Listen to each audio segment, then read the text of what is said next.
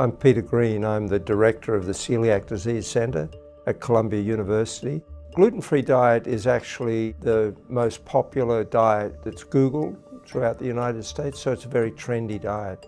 It's a very important diet for people who have celiac disease.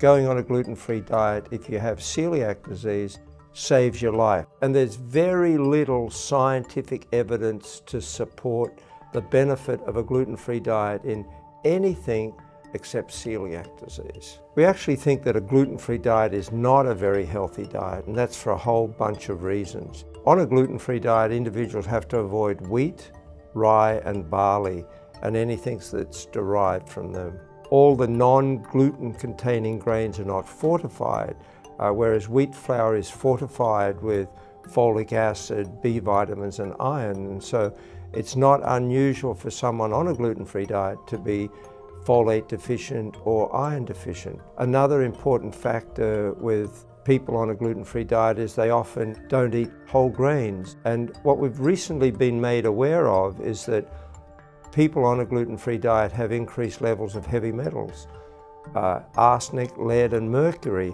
And we think that's due to the large amount of rice that's eaten on a gluten-free diet, because rice appears to absorb these heavy metals from the ground at a greater rate than, say, other grains.